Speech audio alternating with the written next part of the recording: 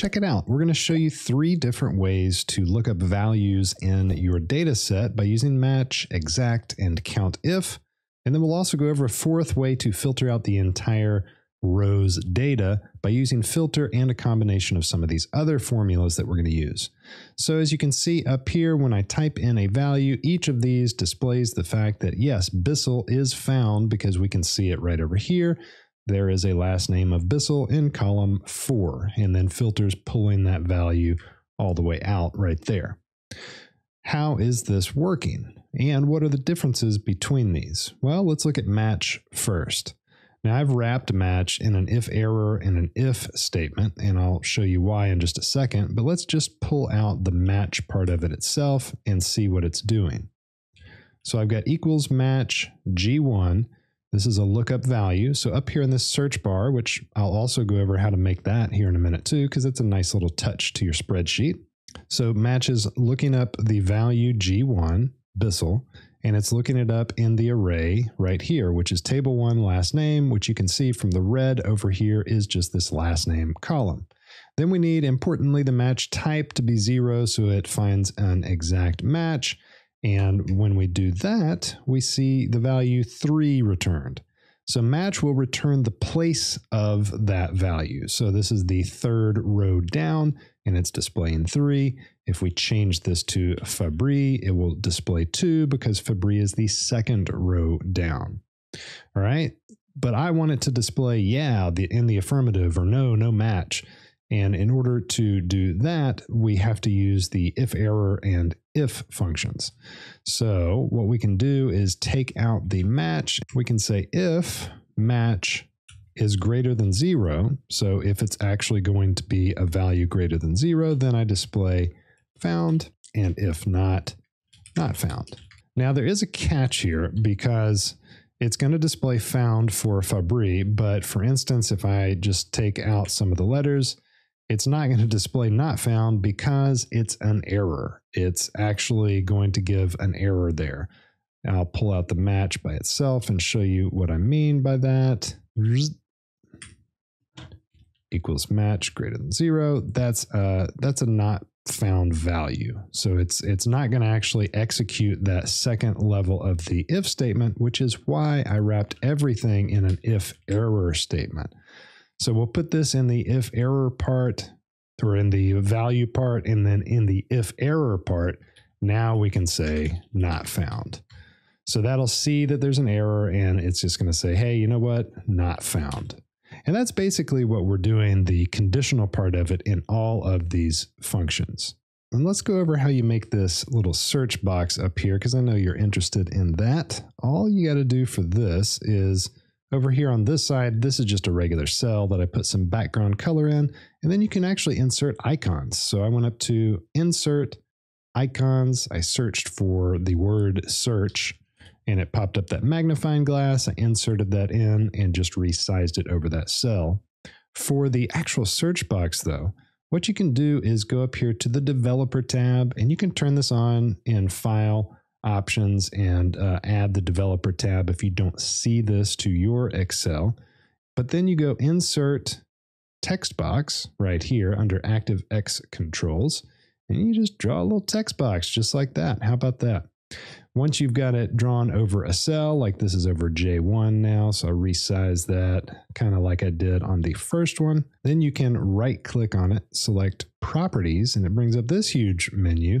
And what we want is to link it to a cell. So we want to link it to J1. So my other one is linked to G1, and now this one's linked to J1. We need to go up here and close design mode, and now we've got a text box. And that value in the text box is linked to the cell J1. So in the same way up here, this is, for all effects and purposes, G1, but it's got a nice search bar, text bar built into it. And we can change, if you come up here and click design mode again, I can come up here and change and resize this if I need to, but it's sized pretty well the way that I want it to be. Now I'll turn design mode back off, and let's look at the exact function. So this is pretty wild looking, right? What's going on inside of here? Let's just look at the exact function and leave these little negative signs out first. So let's come over here. Let's say exact G1 table 1 last name. So that is looking for the text, just like we did in the match function in this column in the table. All right, so it is returning an array of values. So it's spilling down, and we see that there is a true value, so it is matching right here. But the problem is, let's just see if we can take this out again and equals if this equals true, found, otherwise not found. And let's see what it gives us now. It doesn't do any more good because it's still giving us this spilled down array. So the magic that's happening inside of our big function up here, where we've got this sum product and this double negative sign, first of all, the double negative sign will convert these to zeros and ones. So instead of the word or the Boolean value true and false, it's going to just say 0 for false and 1 for true. Then we're summing the product. So sum product of all those things. So it's going down and it's summing the values there. So we should see the value of 1 returned because it's just taking all those values in the array and adding them all up. And here, if I take out the F up here, it's going to be 0. Well, now we're back with it's either going to be 0 or 1. Now we're back with something we can understand, just like the match function, to where we can take that out and we can say if all of that is greater than 0, then found, and if not, not found. So the advantage that exact has is that it does not require that if error clause. However, the disadvantage that exact has is that, let's type in Fabry in lowercase, exact is still saying not found, even though Fabry is over here. So it's case sensitive, whereas match will know that, yeah, it's Fabry's in there. It's just not capitalized. All right, let's delete this. Let's look at COUNTIF. What's going on with COUNTIF? Well, COUNTIF is a conditional deal, right? So it's going to count the values. Let's pull out the COUNTIF part right here. COUNTIF, and it's going to go through this range. So in this case, the range comes before the criteria. And the criteria, all we have to use is G1. So it's going to go through this whole range, and if it's equal to G1, it's going to count.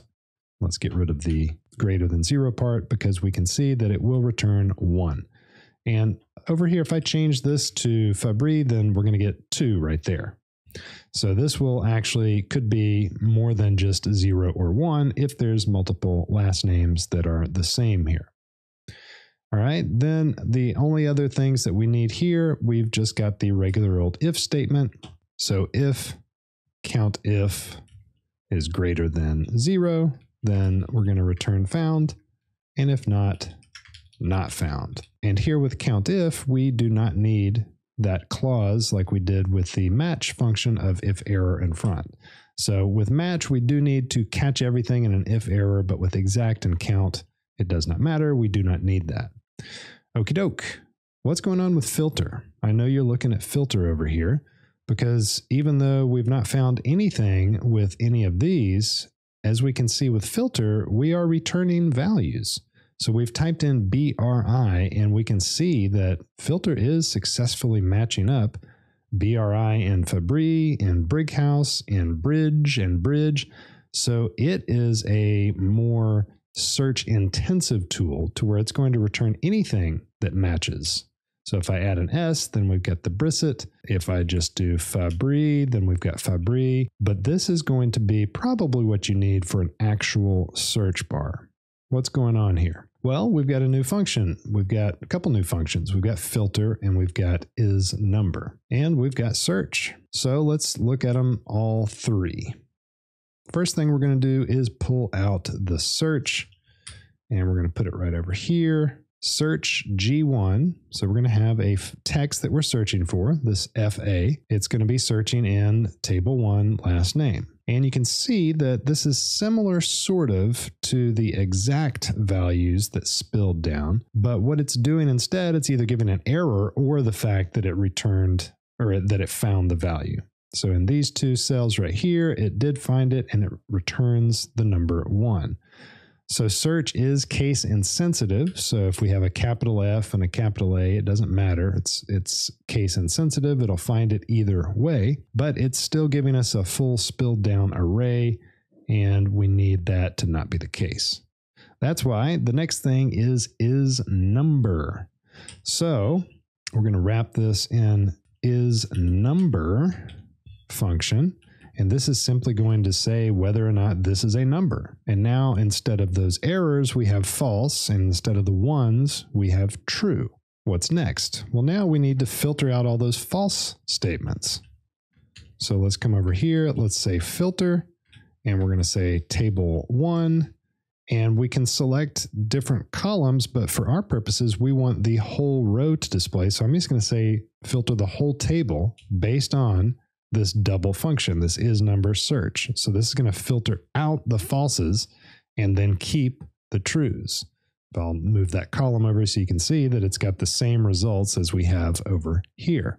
Now, the only time that that's going to mess up is 2 instances. One right here where everything is displayed, and I'm going to fix that at the end. I actually didn't fix that in the first instance of filter. But then 2, if there's just some gibberish here. Over here, we've got not found, and right here, we've got a calc error. So we don't want an error statement there. Instead, we'll use our good friend IFERROR, and we'll go value, and then IFERROR, not found. That takes care of that. But what about this? So let's wrap the whole thing in an if statement. So if G1 is equal to nothing, then I'm going to say enter search term. And if not, then I'm going to use all this stuff right here. So now it says enter search term. I'll enter the search term, and there we go. It's searching. If you like this, check out this next video because I think you'll enjoy it as well. Hope you have a great one, and goodbye.